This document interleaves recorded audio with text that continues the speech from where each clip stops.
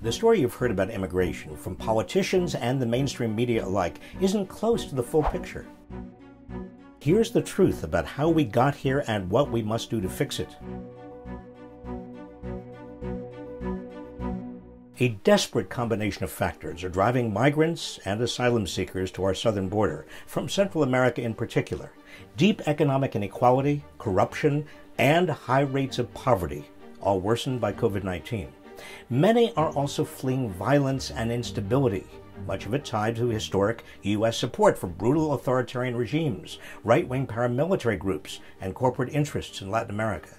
Some long-term consequences of this U.S. involvement have been the rise of violent transnational gangs and drug cartels, as well as the internal displacement of hundreds of thousands of people. And thanks to lax U.S. gun laws and export rules, a flood of firearms that regularly flows south makes this violence even worse.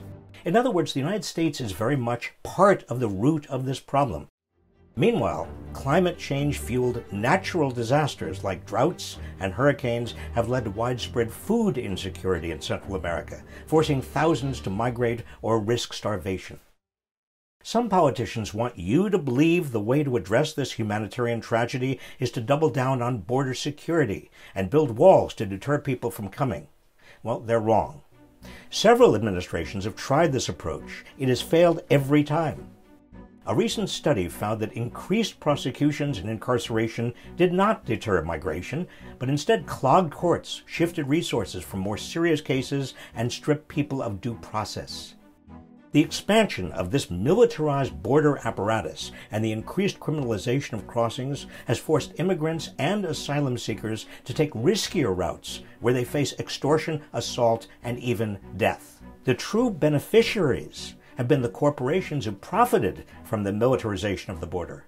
Between 2008 and 2020, the federal government doled out an astounding $55 billion in contracts to this border industrial complex.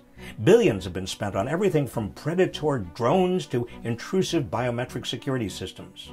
Immigration enforcement budgets have more than doubled in the last 13 years, and since 1980 have increased by more than 6,000%. Let's be clear. What's really out of control at the border is our spending on the border industrial complex, which has done nothing but increase human suffering without dealing with the root causes of migration. So what can we do? Begin by acknowledging the role U.S. policies have played and build a positive, sustained relationship with our Mexican and Central American neighbors to reduce economic inequality, uplift the marginalized, and uphold democratic ideals. Donald Trump's abrupt and arbitrary canceling of crucial aid to the Northern Triangle nations of Guatemala, Honduras, and El Salvador is the opposite of what we should be doing. We must also ensure that aid doesn't benefit transnational corporations and local oligarchs. Our goals must instead be aligned with the cause of local labor unions, environmental defenders, and agricultural movements to improve conditions so people are not forced to migrate in the first place. And we should seek to reverse the militarization of borders in Central America and instead help build a system that respects the human rights of migrants, asylum seekers, and refugees. Here at home, this means shifting away from the wasteful and violent militarization of our own borders and ending the corporate profiteering it enables. We need more asylum specialists, social workers, lawyers, and doctors at the border, not soldiers and walls. And we must never again allow the inhumane and ineffective policies that resulted in the separation and detention of families and their children. We must embrace the values we claim as our own, and never again allow a presidential administration to arbitrarily shrink the number of refugees accepted into the U.S. each year to almost none. Congress should expand legal avenues of immigration, along with a roadmap to citizenship for undocumented immigrants already here, a policy with broad public support. It's not enough to roll back the cruel and xenophobic policies of our past.